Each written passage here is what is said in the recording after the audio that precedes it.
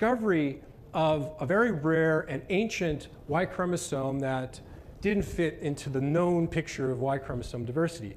Many, many years of research on the Y chromosome told us it was very much like mitochondrial DNA. All the Y chromosome variation today trace back to a very recent single ancestor that lived in Africa about 100 to 140,000 years ago. This was the picture that we had at the time, and it made a lot of sense because the most divergent lineages on the Y tree were found in hunter-gatherer populations like the Khoisan and the Pygmies, which was very similar to autosomal patterns.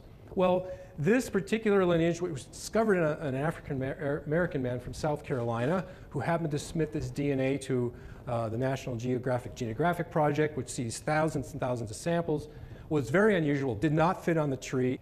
Well, so just to update where we stand today, now we have to add another admixture process in Africa, along with the two outside of Africa.